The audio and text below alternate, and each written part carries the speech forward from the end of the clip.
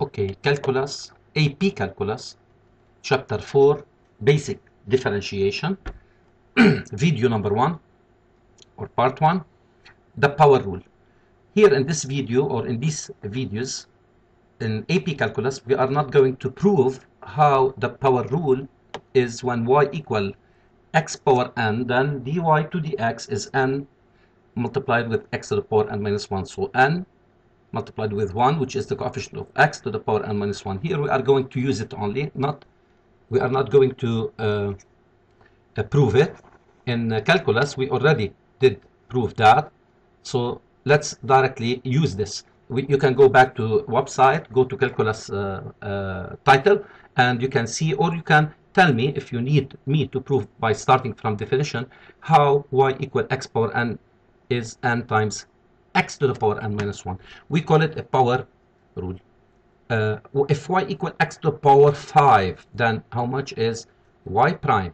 We can say y prime, or we can say dy to dx, which is the same. So it is equal to 5x to the power 5 minus 1, which is 4. Those are easy and simple. I'm going to use y prime symbol.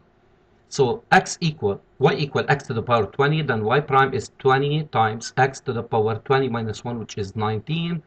What if it is negative? Same thing exactly. If f prime of x equal x to the power minus 5, then f prime of x equal, if f of x equal x to the power minus 5, then f prime of x equal minus 5, which is n, multiplied with x to the power minus 5 minus 1, it will be minus 6.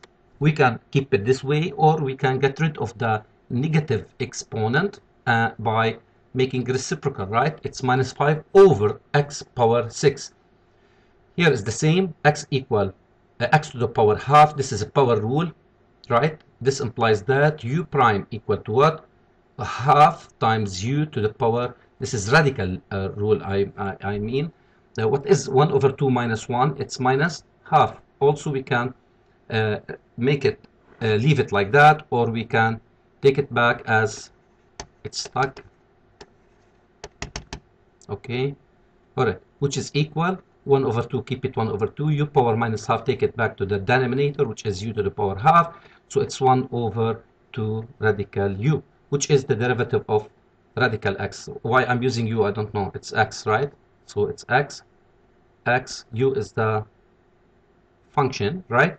Y equal x, this implies directly y prime is equal to 1. Why is that? Because we can also use x power 1, same formula, x power 1, 1 multiplied with x, it's 1x to the power 1 minus 1, 1 minus 1 is 0, let me rewrite it, which is 1 times x to the power 1 minus 1, n minus 1, which is equal to 1 times x to the power 0, x to the power 0 is 1, 1 times 1 is equal to 1. If y equal x power 0, this implies that, right,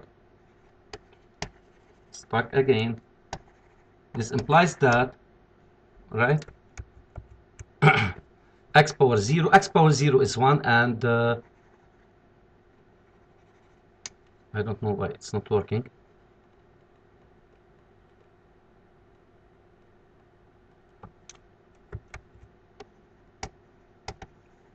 Okay, just wait a minute.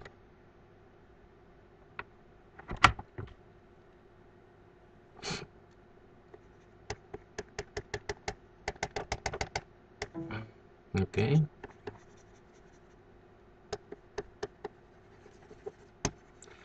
Let me in the meantime explain that for you. X power 0 is 1, and the derivative of any constant number is equal to 0. Is equal to 0, right? Because if x not equal 0, for sure here we have a condition that x not equal to 0, right? Not working. Okay, I'm going to stop this video over here, and I will see you in